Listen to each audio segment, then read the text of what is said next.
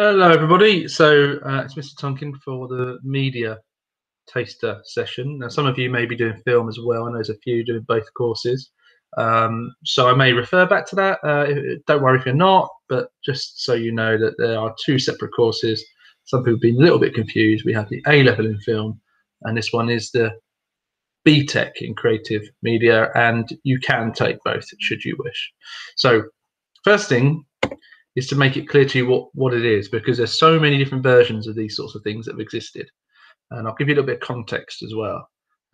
So it's called the National Extended Certificate in Creative Digital Media Production, and it is the equivalent of one A level. Okay. We as a school, we have always offered A level film and then BTEC in media. What happened was probably 3 years ago now, they made huge changes to all courses, level 3 and level 2 or GCSE. So you're probably aware of this because you would have gone through the new versions of the GCSEs. And when they made that huge shift, certain things were faster than others to go through and be clarified that they're okay to be delivered. So this one was maybe a bit behind. So we haven't done it now. This is the first time around with this version of the course, but we used to do the old version. It's probably one of the most successful courses that the school have had, to be honest. It's gone very, very well in the past. I used to love teaching it, and I know the kids love doing it because it maybe has a bit more of a hands-on feel, a little bit more practical. But this is a new course, and with it comes new challenges. It's new units. It's not the same way we've worked, so we're going to have to adapt, and we are still getting those things sorted as we speak. Okay, so not everything that I will present today will give you absolute clarity on who's teaching you what, because we're still having to navigate all this because there's a very complicated process behind the scenes, which I won't bore you with, but I will go through the major elements you need to know. So why media? Here's some general reasons why people like taking media. It'll be similar to film studies perhaps, but most people maybe have a more eye on working in the industry, and that may be something that some of you are thinking about potentially. Lots of people like that balance between coursework, and so they think BTEC offers that because you do more project-based work. And I must say that reflects industry. It reflects most industries, actually. I think of all the people I know who are in different worlds of work, and most of it's project-based. You have a window of time to get something delivered, and so that very much is the case in the broad media industries. So you get a nice balance. So not all weighted on examinations. You get to be creative, and this is nice because there's obviously opportunities within it to express your creativity, and people want that opportunity. But equally, there's a sort of more technical and practical elements. So even if you're not potentially as creative as others, you may have the abilities to pick up technical and practical skills, which can really help you on this course. So there we go. There's a broad idea as to why you might be taking this course. This one is Pearson, that's the exam board, and you have 2 exam units and 2 coursework units, so all in all 4 units all together. I just want to take you through what the units are and give you a little bit of background information on them. So these 2 here are your examination units. Quite a bit of information on here. I'll just walk you through it. So media representations, that will be an on-screen exam. So that means it's on a particular online service, and you'll fill in all your exam on there in 2 hours, and obviously you can see it's worth 80 marks. And then you get this unit 8, responding to a commission. It's a little bit different. So you get a little window in order to do this. So you see it says 6 hours under supervised conditions. So we will schedule that all in for you. Okay, and what you will get before that is a sort of brief that you're going to work to, so you know what the exam's broadly about because you'll have this brief, and then you'll be spending that time. So it's an exam, but it's a little bit like a project over an extended amount of time, but just condensed into a little window. So you'll probably be in a room for 3 sets of 2 hours. It's along those lines. Okay, so it's something new for us. It didn't used to happen on the old course, but it's become very typical with BTECs, and some of you may be used to this already because some of the level 2 BTECs that you may have done in your GCSE years have had a similar sort of idea. So media representation is the first one. That's unpicking and analysing the way in which people in the world and places or whatever it may be are represented through lots of different types of media. Responding to a commission, should have probably said this, that refers to you as a producer of whatever media product it is. Let's just say it's in video games. You responding to a commission is because you've been commissioned to do a piece of work. Now provide us with all your plans. What's it going to look like? How are you going to make sure that the audience are satisfied? And what your technical process is. There's lots and lots of details in that we'll go through and we'll teach you, and then you'll get your briefing and you'll hit that exam window. So they're the examed parts. And then we get the coursework elements. As you can see, pre-production portfolio and film production. Now, Unit 4, pre-production portfolio, that's not a choice for us, as in the exam board make it explicitly you must do that. But Unit 10 is the one we've chosen. There are a few others you could do, but we have to work within the remit of what our students want to do. That's the first thing. We can't do more than one of those units. We have to choose. And we believe it's the right choice because of our expertise and because we know the sort of makeup of the students. And you essentially there, even though it says film, and there is an A level in film, if you're taking film, of course, it's a crossover. That's useful. That will be useful, absolutely, but it's not essential. There's no reason why a film studies student will necessarily do any better at this than a media student who's never done it before. Some of you watching this would have done film maybe and at GCSE, but some of you wouldn't have, and we are very used to that. So please don't be too concerned. With regards to these two units, we will sort of find a way of linking them. So your pre-production portfolio, that is about preparing a production. So you've got to go through all the sort of processes, how you get something ready to the stage where it's going to be, say, filmed in this example. So lots of planning and lots of logistics and lots of creative decisions that you have to make. And then obviously with film production, that will have its own element of planning, but we'll probably use Unit 4 to plan for Unit 10. So it comes together and it will hopefully be something that you can be very proud of because you have lots of time to spend on developing whatever this project may be. And to give you a little bit of context for that, we are in the midst of pulling this all together. Like I say, I'm not going to be able to share all of our plans today because we're still working on it as we speak. But we have quite an exciting idea, which is working with an ex-student who you may have heard of. He came in, but he did a talk for the sixth formers, and you guys weren't there. Unfortunately, you weren't allowed to be, but you will see him at some point. He'd only left university a couple of years ago, but he's managed to get himself his own business. It's very, very exciting what he does. He works with all sorts of people from the sporting world to the music world, and he is also very proud of his roots with us. So he has already said he's very willing to offer work experience. He's also going to be the client for us on this brief. So he will be your work will be sent to him, and he will be judging it. And that is a great opportunity for you to start just to get your feels for the industry. If you can get yourself recognised by someone, and he has work. In fact, he's got paid work for one of our current sixth formers. Who, when he came in, I showed him his work. He was so impressed. He said, "Well, I need some extra editors." So he's been in contact, and he's editing some work for him. And that is like football show reels. It's Jadon Sancho is one of his clients, so he has to make him his social media content that goes up on Instagram and the likes. It's his company that edits it together for him. So one of our sixth formers is editing that, and that's going to be seen by millions. So you can see it's quite exciting, the opportunities here. So I won't go through the details of it because we're still ironing that out, but that's where we're going to sort of fit this course in and make it as closely linked to industry as we possibly can. All right, moving on to grading. Now, might be if you haven't done BTECs, this may look a bit complicated. Let me just work my way through it. Firstly, overall, these top four ones, that's what you're going to get at the end of this course. You'll either have a pass, a merit, a distinction, or a distinction star. I've put underneath what the associated grade would be at A level.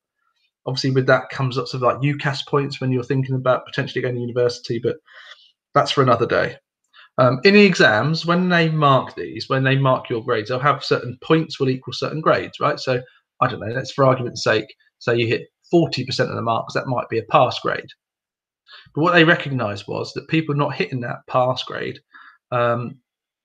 were then pretty much not getting a grade at all in the whole qualification. And that was a mistake of the exam board. So what they introduced was near pass. So if you do an exam unit, Obviously, you want to get more than this, but there is a little bit of a buffer underneath, a near pass, which just allows you to continue on the course, because anyone failing and getting a U, a fail, that essentially means you won't be able to pass the course at all. So hopefully that doesn't happen here, of course. I should also say that a distinction star, although you can come out of that in the end, every time you submit a piece of work to us, you're either going to get, or you might get a fail, like I say, you get a pass, a merit, or distinction. Near pass does not exist for us in the coursework elements, it's just for exams. So we'll be putting pass, merit, distinction down. Distinction star isn't a different grade as such, it's an accumulation. So it's only when you have a certain amount of distinctions throughout the course can you get a distinction star. I hope that gives a bit of clarity, just because I know that's one of the things that students get a bit confused by with the BTEC. So hopefully that does give you a bit of context. But also, don't worry too much about it right now, because it will all make sense in time. To give you a bit more detail on how you make it up in the course, this is how it works. There's like a little points threshold. So you get points per unit per grade, and then you total it up, and then here are your sort of totals. So as you can see, to get a merit, for example, you need 52 points. Again, I'm not going to go through the specifics of the points you need to get and show you all that right now, because I think that'd probably be a bit overwhelming. But I did want to give you the sort of broad sort of process behind it, so that you understood the course on this level. So you add up at the end to see what points you're on. Now the great news of this is that when you're on the course, certain points in the year we'll be able to give you feedback on your assignments, and when you get that feedback and your points, you can sort of start toppling it up. You'll start to realize what you need and what you don't need. So to get distinction overall, now I know what I need to do. I need to get a certain grade now in my next unit, or in that exam this is what I need to get, and you'll be able to work on things in that way, and it's quite nice. I think for a lot of students it feels like you're a bit more in control of your result, as opposed to sort of all being left to the last day on that exam. So that will be quite nice. But it's also very important you understand the handing in firstly and submitting your work. Now, normally all schools are going to tell you, every teacher is going to tell you, hand in your homework. Of course we would. But there is an added importance with the BTEC. So on this next slide, you can see that this is an example of a student on the course who, as you can see, got a merit, they got a distinction, and they got another merit. So 3 out of 4, they got merits. However, they failed to either submit or completely got it wrong somehow on unit 4. Therefore, they got a U grade, a fail if you like, and got 0 points. It doesn't matter that the point adds up to 57, which would be enough for, say, a merit. It doesn't matter, because if you get a U and unclassified, then you don't meet the requirements to pass the course. So I wanted to bring this to your attention so you're fully aware of how this works. So let's play it in scenario that you're in class and you're bringing in your work. First thing is you get a brief. We give you a deadline date. You submit your work on the due date. That's simple. The assessor, that's us. We will then feed back to you and allow you a resubmission, so you can hand that back in to us. You have 10 days to produce that resubmission. And if you fail to meet the initial deadline, we'll still give you 10 days. You failed the first one, but you've got 10 days, but then you'll be limited to only achieving a pass. So meeting the first deadline is vital. Keeping within the window of opportunity, the 10 days to reproduce, is vital, because otherwise you're really going to limit yourself. So I know it sounds like I've gone all official on the sort of details of the course, but I do think it's important. And if we were stood in front of you right now in a classroom, I would be going over this to make sure you're fully aware that BTECs, despite what you might think, some people have the wrong impression of it. Yes, it's perhaps better for people that there's more coursework emphasis, but that coursework emphasis is probably more stringent, stricter than coursework on your normal A levels or your normal GCSEs that you may have done. So we've got to make sure we keep to all the rules. So I just want to make sure you're aware of that. Okay.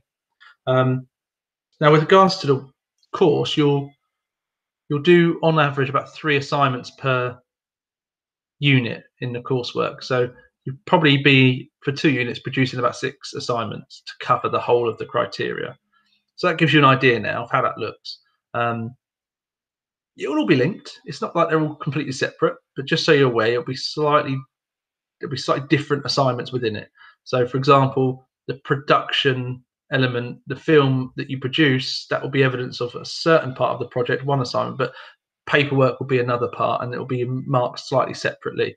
and then accumulate to give you a grade overall for that unit. If in 3 assignments for 1 unit you get distinction, distinction, and a pass is the highest you'll get for that unit. That's the points you'll carry through for the total score. So your lowest assignment grade will be the one that's that is attached to your unit. So again, it's important that we get, if you're getting distinctions, we'll get everything at distinction level within each unit. Okay. Preparations. When you come in September, you join us. Get yourself a folder. Again, anyone taking film will know about folders being very, very important. It's because at A level and BTEC, all these sorts of courses, it's less controlled by us. So although we may give you an assignment, a book for assessments, bits and pieces for us to mark internally, most of this is going to be you organise yourself. So get a folder, get dividers. So for this course, you were looking at, there's obviously 4 units. So as long as you've got 4 to start with, that'd be fine. But then within that, you get lots of different assignments. So you may want to have more just to help organise yourself, because you'll have lots of things to consider. Exercise book, as I say, we will provide you with anything we need for that. But then, particularly for the BTEC, more so than the A level, we will probably be using lots of the online platforms. Google Classroom is a good example. So if you have a tablet or a laptop, that absolutely could be useful. So please feel free to bring that. And if you want to work in that way, we're happy to support that. So that's like an overview, if you like, of the course, and very brief, I know. I hope it's going to be quite fun and exciting when you actually look at what we'll be doing. Although there's lots of assignments, it's quite fun work. Most of it's going to be around your projects. It'll be around your ideas, and there'll be a chance for you to sort of express yourself. So what we want to do for some summer work to prepare you for this course is get you creating your own Google Slides presentation that you can then share with us. So we want you to pick a particular text. I use that word carefully, media text, because if you see below, these are all the different types of industries and mediums that you can pick your text from. So it could be a film, it could be a TV show, it could be a famous advert, it could be a video game, it could be a music video, it could be a magazine. Okay. Now, the reason I've chosen these is because it relates to Unit 1. And so the sort of topic I'm about to set you is sort of referring to what might come up in Unit 1 exam. We thought it'd be quite useful to get you thinking about it already. There's no requirement on you to have any technical understanding. I don't necessarily need you to have lots of brilliant language, from a media perspective, because you haven't been taught yet. This is just your ideas. This is you as a person, not necessarily as a media student. So don't worry too much. But here we go. This is what the title of the project's going to be.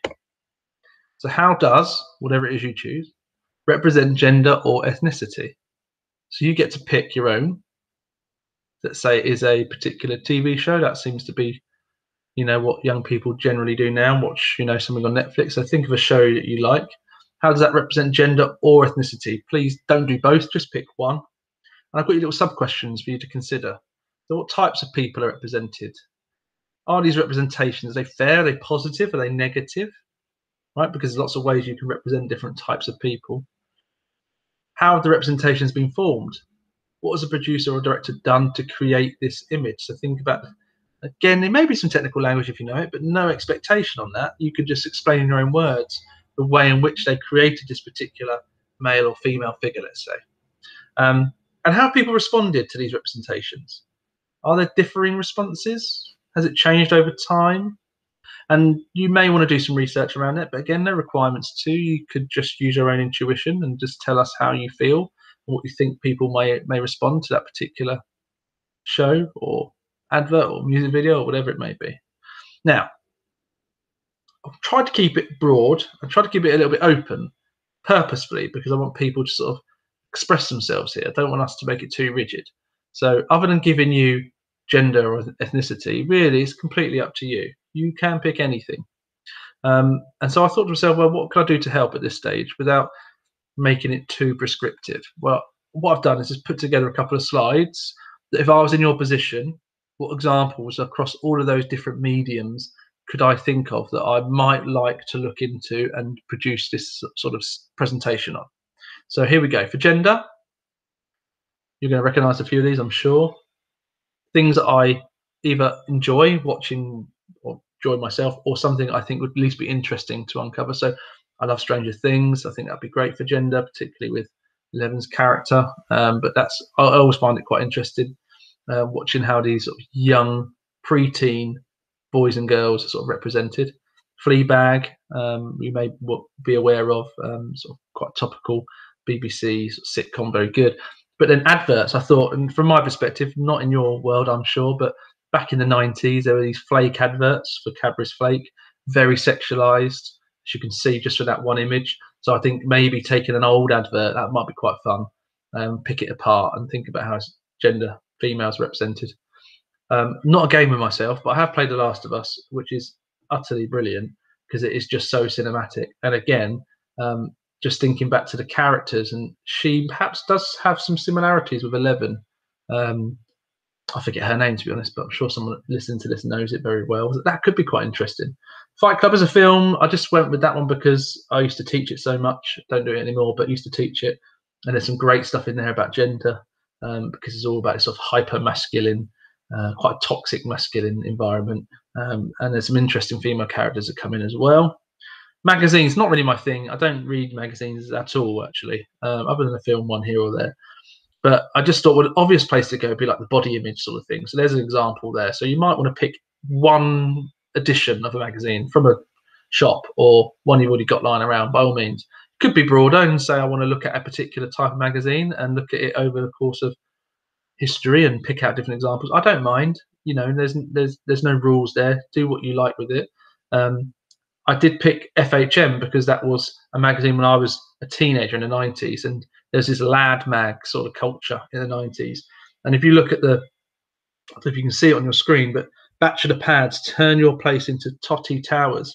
And there's something on here about how to win arguments with women. So I think that would be quite interesting and quite fun. Not necessarily something I'm putting up as an example of positive gender representation, quite the opposite, but very interesting to pick, sometimes be critical of something and try and understand what was happening at the time.